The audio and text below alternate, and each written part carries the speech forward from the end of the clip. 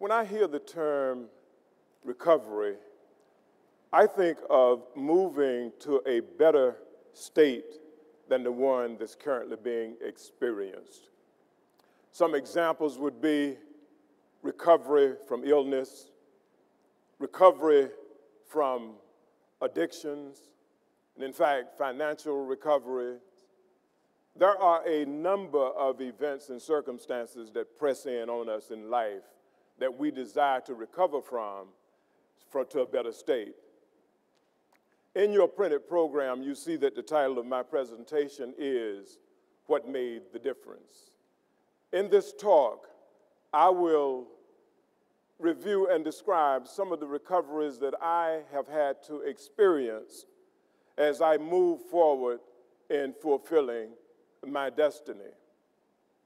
When I began to prepare for this presentation, I realized that I'm a product of a whole race of people who got their start in America by having to recover, by having to overcome, in order to victoriously move from where they were to something far better. Therefore, when I look at my recoveries along life's journey, I realize that my ancestors have already paved the way by their recovery through slavery. So I view recovery as a continuum. And then therefore all I'm doing is adding to a rich legacy that has already been established. I will start with my family background, concentrating mainly on my parents. I will move to my early years. I will examine my career path. And then I'll close with three main points that I hope will serve as food for thought for anyone that's in need of recovery in order to move forward in life. My parents provided me with a foundational set of lessons as a young boy that have served me well even to now, to this day. They can be summarized in three main points. One, they said, always stand firmly on the spiritual foundation that you were introduced to as a boy and never stray from it. Number two, they said, reach for the stars, aim high. Always hold on to your dreams and aspirations. Never let them fade away, no matter what. And third, they said, develop an impeccable work ethic that will surpass everything in everything that you do. While slavery had been abolished over 80 years before I was born, I entered a world under the Jim Crow laws which legally mandated the complete isolation and separation of blacks and whites in every facet of public life. As a young boy, I looked at this oppressive system and said, well, how does one overcome, how does one recover to something better from such a start in life? And in fact, I said, is it possible for one to recover? And then I locked on to something. And that something that I locked on to was work. I tested my theory of work by seeking work in establishments where the legal laws said I could not go. And I noticed that once I got inside these places, there was a measure of respect that was afforded me, not based on the color of my skin, but it was based on the content and quality of my work. Looking at what work was doing for me in the manual labor area, I decided to move that same work ethic into the educational arena. And so I approached my academics by working extremely hard. And I wanted to set the bar where I wanted people to try to outwork me. That was what I found out in the academic area, is that the same way that work in the manual labor area had moved me up, I found that I could recover in the education arena the same way. And in fact, when I graduated from high school, based on my work ethic, I won a 4-year academic scholarship to college. When I got to college, I continued that impeccable work ethic that afforded me a fellowship to this very university where I stand on the stage tonight, Howard University, from my work ethic. When I arrived at Howard, there was chaos in the land, 1969. Chaos everywhere, turmoil, unsettling and unrest. What was the source of this unrest? What was causing all of this? The nation was trying to come to grips with change. It was a change that they were going to have to deal with, but it was giving them growing pains in doing that. We can go back as far as the Civil Rights Act when it was passed into law in 1964, troubling the land. We can go back to the passing of the Voting Rights Act in 1965. Turmoil in most major cities, including Washington, D.C., from the Vietnam War and all of the disturbance and the violence that was plaguing our land, to the point that April 1968, Martin Luther King was assassinated. And if that wasn't enough for an unsettled nation, then 2 months later, in June of that same year, 1968, presidential candidate Robert Kennedy was assassinated. It was under these conditions that I arrived at Howard University. But what I noticed when I got here was that the same work ethic that I was taught as a boy, that if I ducked my head and pay attention, the noise level was high, but I found that work was doing the same thing. I'm going to give what I call a commercial break here, an advertisement. And it's for an organization called the Equal Employment Opportunity Commission. Why am I doing this? I'm doing this because every individual that's in need of recovery, they need a support system. If you're sick, you need doctors and nurses. And in fact, if you're sick enough, you need a hospital itself. If you need financial recovery, you need to sit with financial experts who can put you back on track. So it was in the employment area. This nation needed help because there was a cadre of people that looked like us who were left out of the job market. And while EEOC was founded and established in 1965, it didn't get its teeth until 1973. What do I mean by getting its teeth? Getting its teeth means this. In 65, all of the regulatory laws were on the books, but none were being enforced and implemented. In 1973, the government said, we're going to do something about that. And it turns out I was on the receiving end of it, in that I became the first black Ph.D. scientist in the corporation that I joined. Isolation, loneliness, cultural differences, trying to come to grips with, do I belong? Being challenged every day, even though we had the technical skills. I understood that I had to build my courage up. My faith had to get stronger. If I was going to survive, it had to get much stronger than it was. Let me tell you what building a better mousetrap has to do with this recovery talk that I'm giving this afternoon. When I arrived to head the X-ray diffraction and atomic absorption laboratory, my second week on the job, I arrived and an inspector is there. The inspector was there to survey my lab, and upon surveying it, his findings were that my lab was out of compliance in that it had high levels of scattered radiation that was harmful to my employees and harmful to visitors to my laboratory.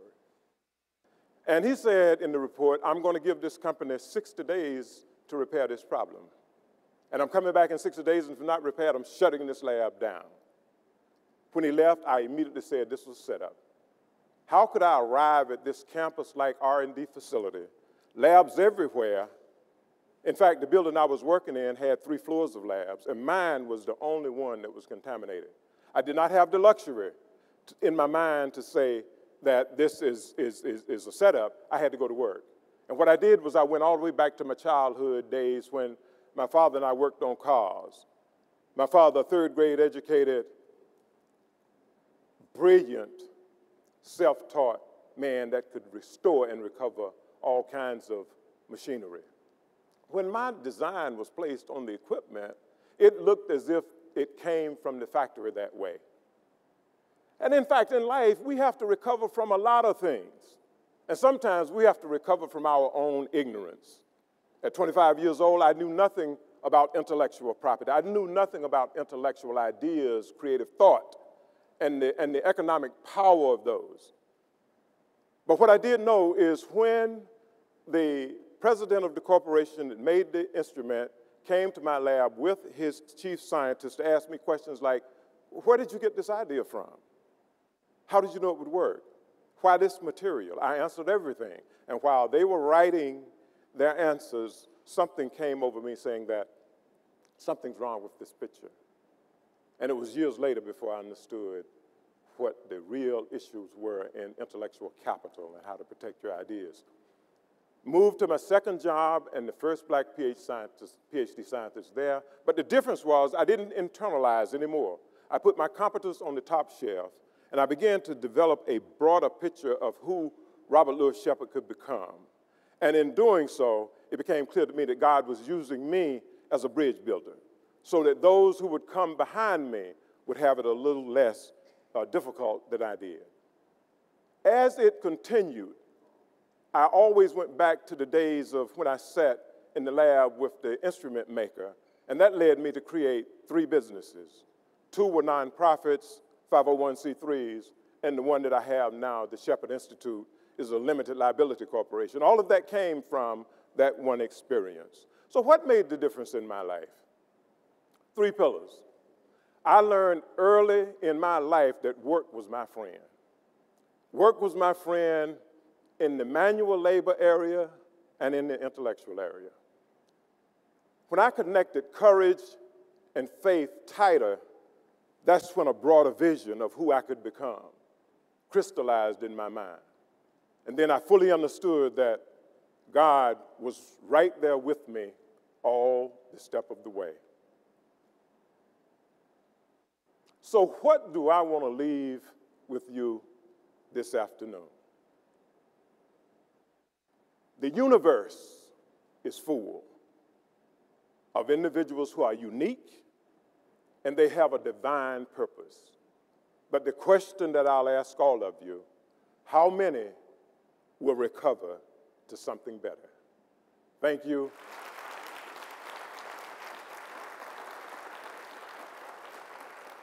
Are there any questions?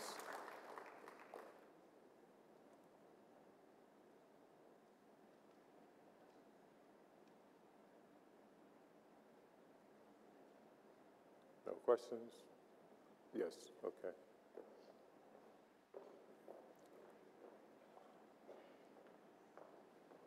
Thank you so much. If I could just honor the question by asking you, as I was listening to you, here we're sitting here, and I just saw the connection, this genome that each of us has. Our, as I say, our ultimate expression of life. Science has now brought us to a point that really shows that we are engineered, designed. I like to call it the genome STEM, the science of the genome, the technology, the engineering, the mathematics of the genome. We are designed to manifest that larger life. Okay. And I think the experiences that many of us, particularly African Americans, but not limited, but simply because of our history, are on the front line of now using the best that science has to offer to demonstrate. I call science a Thomas ministry, to show that reality, we're made to glorify God. Yeah, absolutely, absolutely. I concur with that. And as the young lady is coming to the mic, what I'm going to say to that, I know it wasn't a question, but what I'm going to say to it is, it links with the presentation from our two speakers here.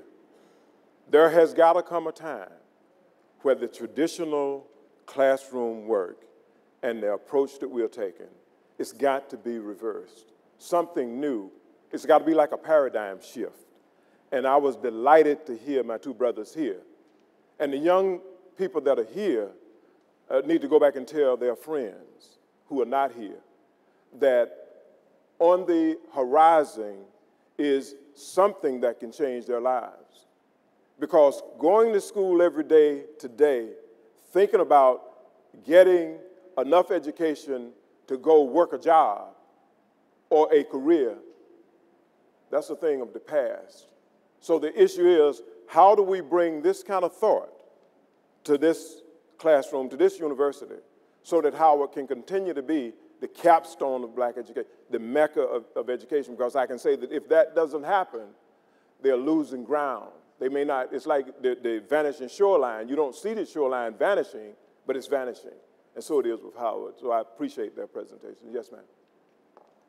Dr. Shepard, thank you so much for that inspiring presentation. Thank you. So my question was, I'm curious about how you resolved your first position, your job, with the radiation. How did you resolve that, and how can we, what kind of takeaway can you give us in adversary situation like that, where we seem like you're in a position where you can't, there's no way, but you made a way. Right. So how, I mean, how can you, us as students here, I'm a doctoral student here in political science. Okay. How could someone like me or my fellow colleagues in cohort, overcome barriers that may seem impossible? Yeah. It comes from within. You have to capture at some point a bigger vision of who you are. You can't believe everything that is being said to you that's who you are. You can capture a much, much bigger vision, and when you do, the thought process is going to be elevated, and you're going to come up with things that you couldn't even imagine possible. So what I would say to you is that continue to think outside the box. It's okay to do that sometimes. My company sent me to the company that made the instrument, who claimed that they had a solution. Their solution was thousands of dollars, if I recall. I think it was $50,000, the design that they came up with. Well, before I left my lab, I had taken a sheet of paper and put right down where they said the leak point was, 5 centimeters from the housing, and it just stopped all the radiation. And I said, well, why pay? And I treated their money like my money. I wouldn't have taken $50,000 of my money to pay for it, and I did that design for $500. Okay. So think outside the box, and it'll work for you. Thank you. Thank you very much.